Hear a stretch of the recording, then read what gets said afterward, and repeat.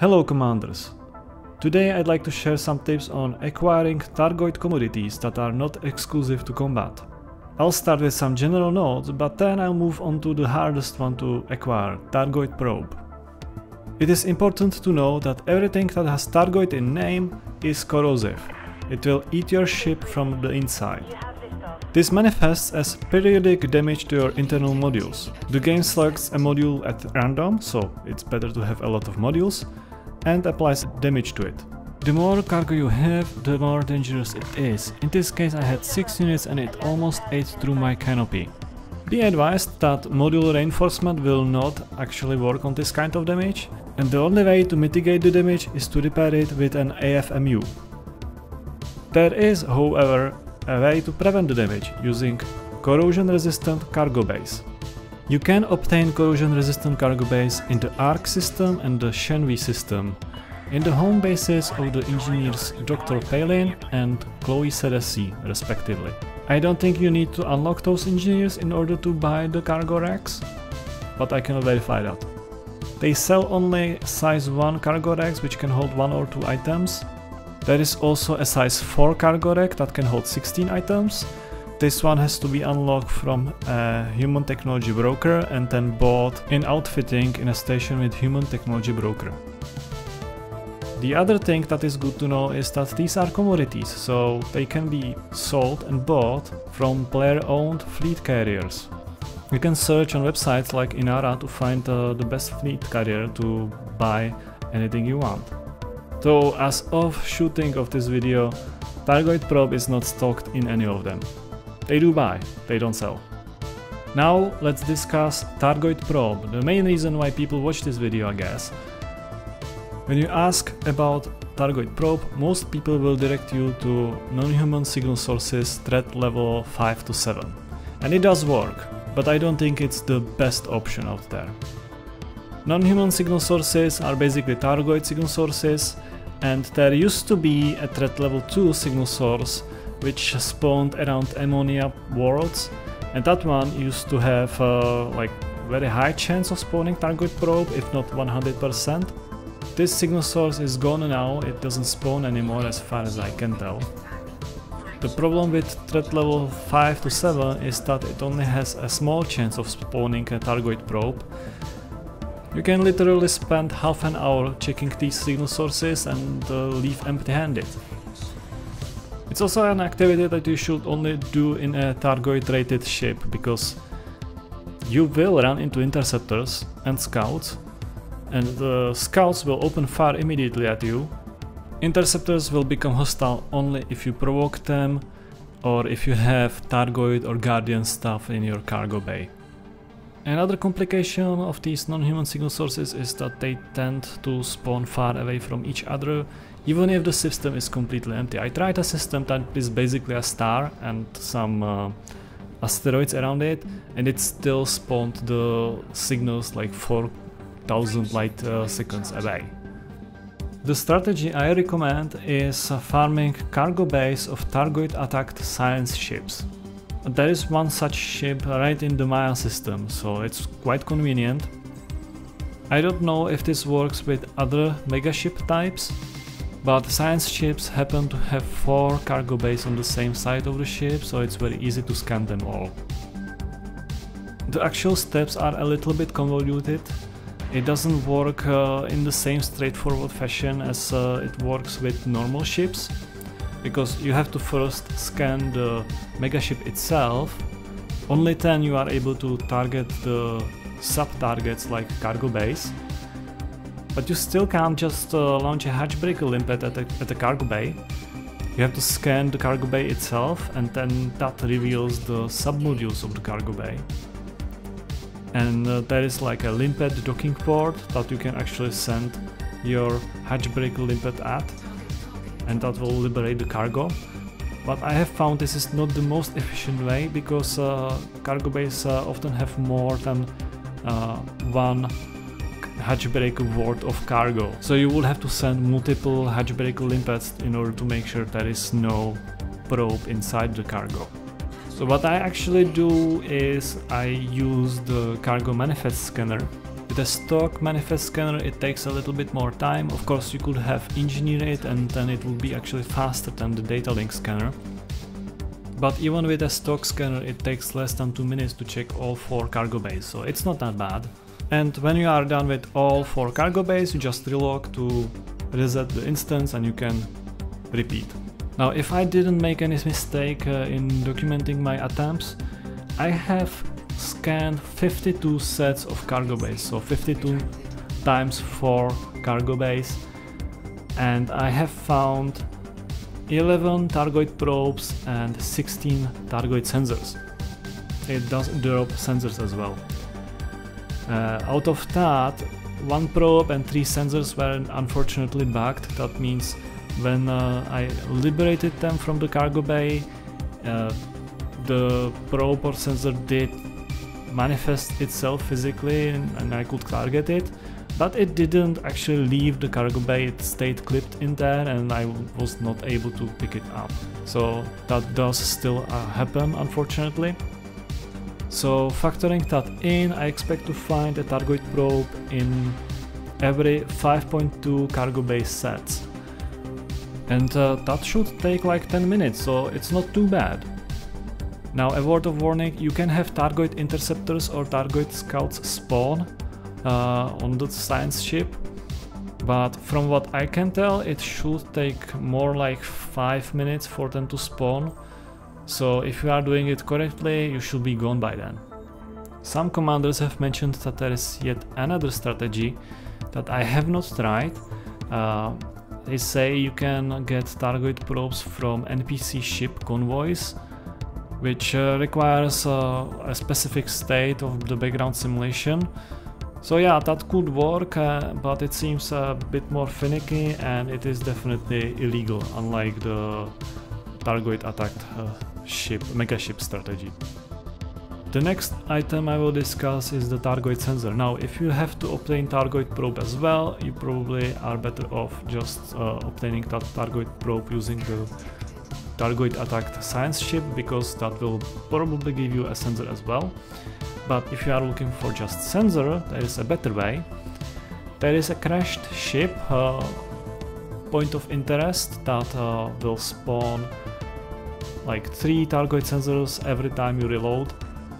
And as you can see, you don't even need an SRV to pick them up if your ship is small enough. I used my Viper to pick it up directly, but it definitely was finicky, so maybe SRV is a good idea for this one. The next item to discuss is meta alloys. So this one does not have Thargoid in the name. That's because it's not corrosive, and I guess we didn't know it's Thargoids back then, like who knows. So meta alloys can actually be bought from Darniel's Progress station in Maya, but there's limited stock, so I believe you can get like 1 or 2. If you need more, you might want to farm them from surface sites. So the original way to farm these was from barnacle sites, and basically these sites of Thargoid origin, they spawn these spines, and on some of the spines there are large pods. If you shoot the spine, that will liberate the pod and you can pick up the pod, which is the meta alloy. There are also spines with small pods which give materials that might be interesting for you, but it's like low level materials, so it's not too important. Now, since the original introduction of barnacles, players have farmed them a lot. That prompted Frontier to actually make an update where some original barnacle sites have become exhausted and don't give you meta alloys anymore. So especially if you are trying to farm around Maya, you will probably have to fly a little bit farther away from Maya to find a site that is not exhausted yet. You can find the locations of barnacle sites on web, like on the wiki. You can also try the one that I used here in this video, but you know, it might become exhausted in the future, so you have been warned. Normal people usually use an SRV to pick these up, but I use just my Viper ship. Cobra might work as well, and just scoop them directly. I've actually made a video about this technique because it has more applications, like with Guardian stuff as well. You can do some direct scooping, and I find it more entertaining than fiddling around with an SRV. Now for direct scooping you actually might prefer a Thargoid imprint. Thargoid imprint is called unknown structure scan in game. Players have called it Thargoid mothership, and it also features the barnacle spines, but there are no barnacles there. There are two kinds of Thargoid imprints. There are active imprints and inactive imprints. And the active imprints basically have some accessible tunnels and chambers.